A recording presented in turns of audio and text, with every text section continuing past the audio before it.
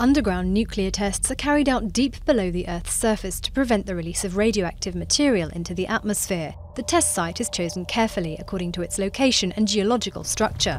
Testing generally involves drilling a vertical hole 200 to 800 meters deep and 1 to 3 meters wide. The nuclear device is assembled and placed into a container.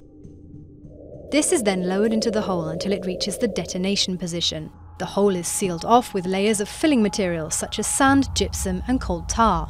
Monitoring equipment protected in a lead-lined canister is placed into a chamber above. Throughout the experiment, data is collected to check radiological and seismic activity.